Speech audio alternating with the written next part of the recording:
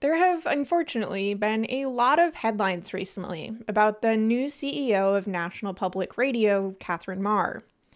A lot of these headlines are coming from claims made by conservative activist Chris Rufo, who's known as sort of a culture warrior who likes to stoke public outrage against people he believes to be leftists, and who he thinks are poisoning our institutions.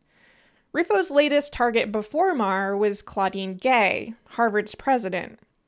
You might remember I alluded to that controversy in my video about Bill Ackman and his statements about Wikipedia. There's this group of billionaires who seem to have way too much time to spend on Twitter and who seem sympathetic to Rufo's right-wing goals, and they help to amplify these types of campaigns. In the case of Gay, Bill Ackman was one of the most prominent.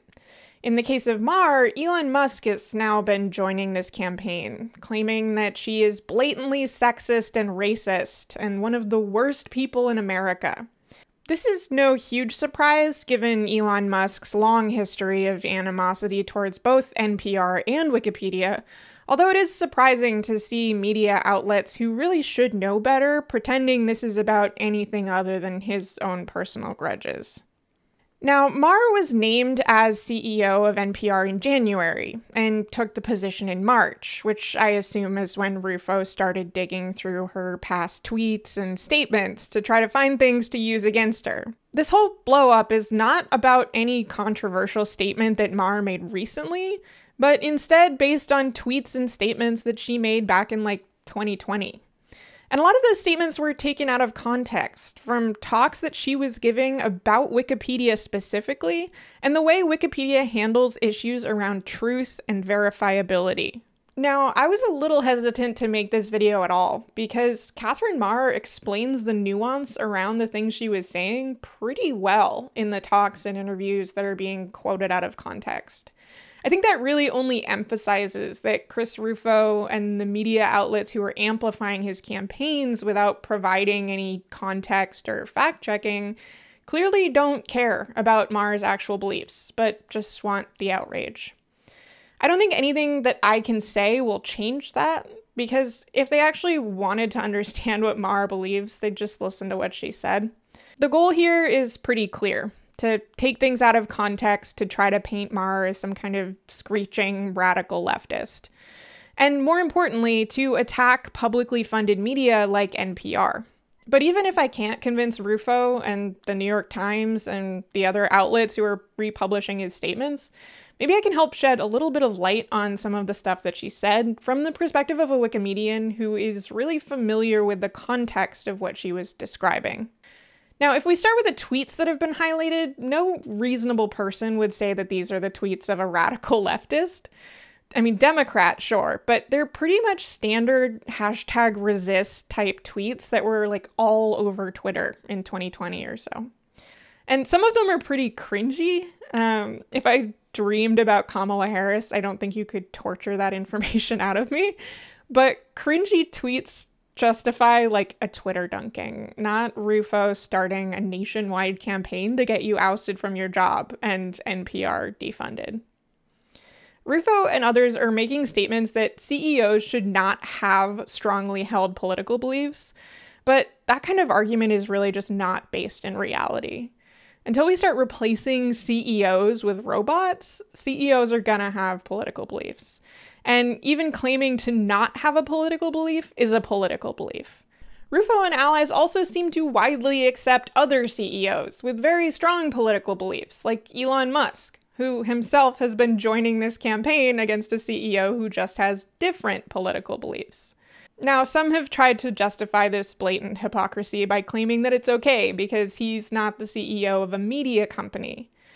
Even if we put aside Musk's own claims that Twitter is a media organization or a company that's going to compete with or oust traditional media, these people also seem to really overstate the role of CEOs at companies like NPR, where they generally have very little involvement with editorial decisions. And these people also ignore the fact that there are many executives at other news outlets who hold strong political beliefs that are just ones they agree with. But her fairly run-of-the-mill tweets are really not why I'm making this video. Let's dig into some of her statements about truth. Fox News published a headline claiming that she believes that, quote, reverence for the truth is a distraction. This was taken from a TED Talk she gave in 2022, which was shortly after she left the Wikimedia Foundation. I'll play this clip with a little bit more context that any reputable news outlet would have included. Because in our normal lives, these contentious conversations tend to erupt over disagreement about what the truth actually is. But the people who write these articles, they're not focused on the truth. They're focused on something else, which is the best of what we can know right now. And after 7 years of working with these brilliant folks, I've come to believe that they are onto something, that perhaps for our most tricky disagreements, seeking the truth and seeking to convince others of the truth might not be the right place to start. In fact, our reverence for the truth might be a distraction that's getting in the way of finding common ground and getting things done. Now, that is not to say that the truth doesn't exist, nor is it to say that the truth isn't important. Clearly, the search for the truth has led us to do great things, to learn great things. But I think if I were to really ask you to think about this, one of the things that we could all acknowledge is that part of the reason we have such glorious chronicles to the human experience in all forms of culture is because we acknowledge there are many different truths. What she's alluding to here is one of the core pillars of Wikipedia, which is verifiability. Wikipedia is a tertiary source, like any encyclopedia, which means that its editors are not going out and doing firsthand research. Instead, we rely on reliable sources, like books that are published by subject matter experts or journalists at news outlets that have a reputation for fact-checking, and we then summarize those into Wikipedia articles about various topics. Some people are also really surprised to find out that when Wikipedia editors inevitably argue about what should go in a Wikipedia article, we don't necessarily focus on what is true. We focus on what is verifiable. This is what Maher is talking about in her TED Talk. She's pointing out that truth can vary really dramatically, especially on topics about things like religion or politics. And although it may seem really weird to people that we focus on verifiability and not truth, it actually works pretty well. And it allows editors who have strongly opposing viewpoints to productively collaborate on articles about contentious subjects. It doesn't work all the time. Wikipedia is not perfect by any means, and there are a lot of flaws that I could describe in great detail in a different video, but it does work pretty well. Now, this approach has been summed up by Wikipedians as verifiability, not truth. And like I said, this is a controversial statement, even among Wikipedians, but especially when discovered by people who are not Wikipedians and who don't understand the full context around it. And I think that's partly why, especially when you remove Maher's statements from the context that she provided in her TED Talk, people have really latched onto this as a sort of outrageous headline to suggest that she's completely unfit for her new role at NPR. People think absolutely Wikipedia should be seeking truth. How could it not be? The problem is that truth can mean many different things to many different people. So truth can be an objective fact, like what year I was born. There's really only one answer to that. And it can also mean statements that are true under some circumstances, like the sky is blue.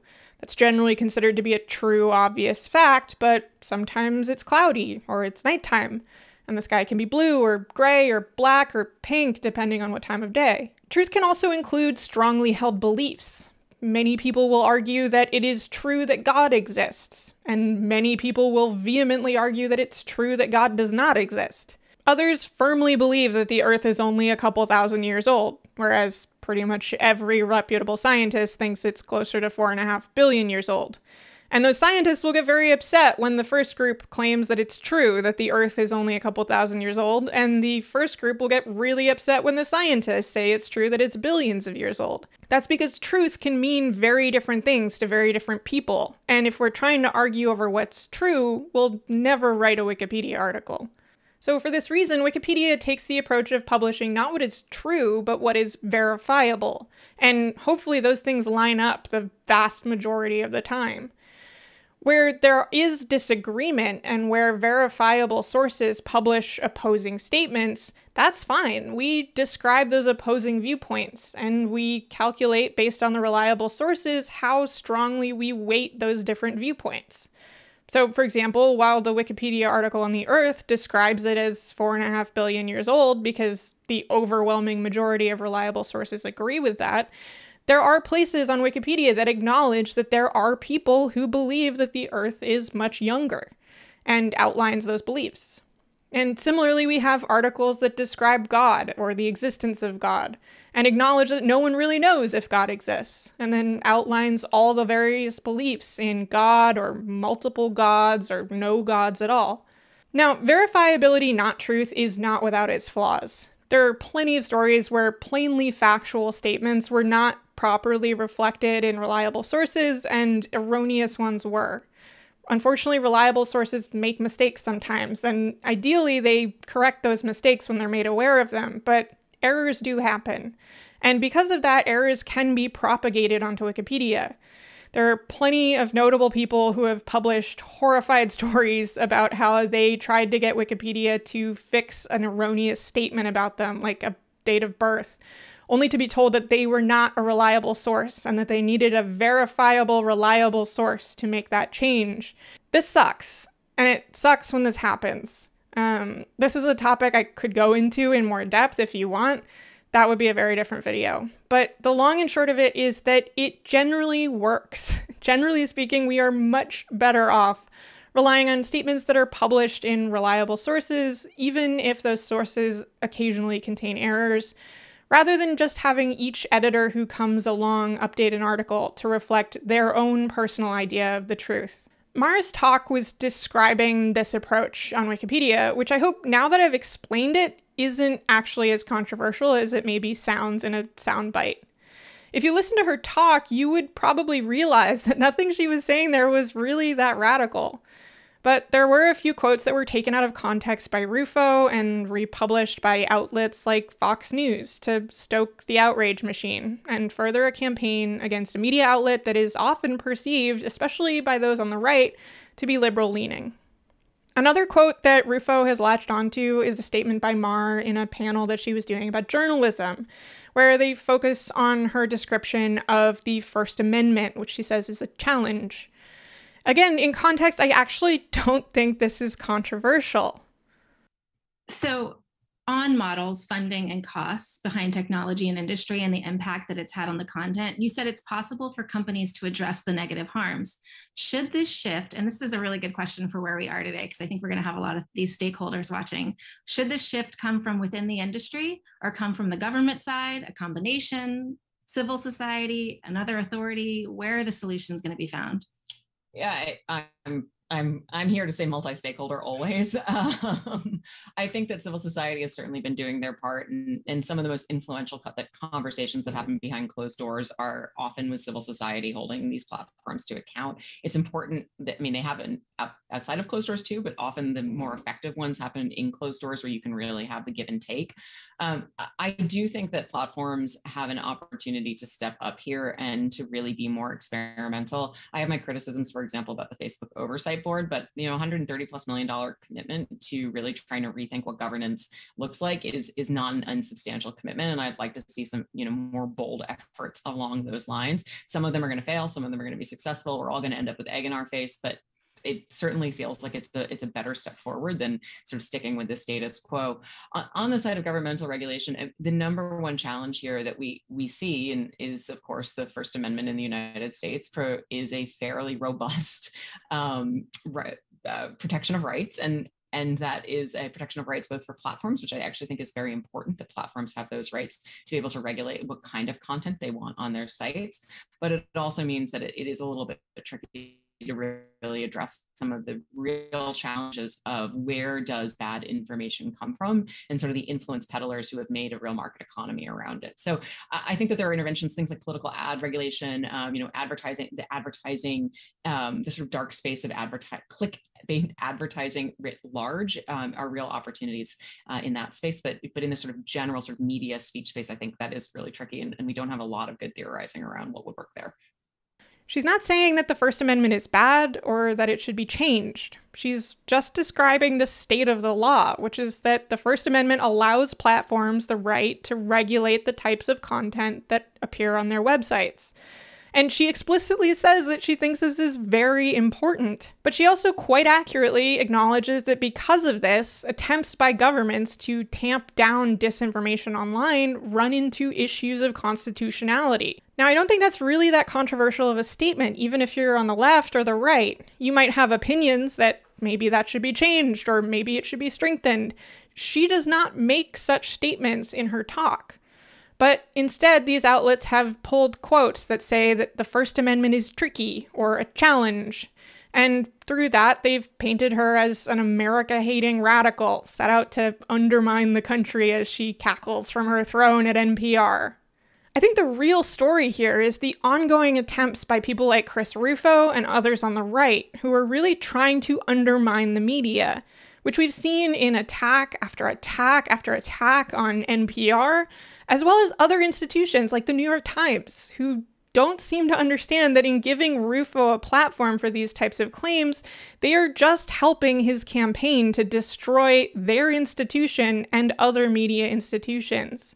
It's pretty clear to me that these attacks on Maher are just a convenient stepping stone in a much broader campaign to try to undermine much of the media as it exists in the United States, which now more than ever needs outlets like NPR and people like Maher in charge.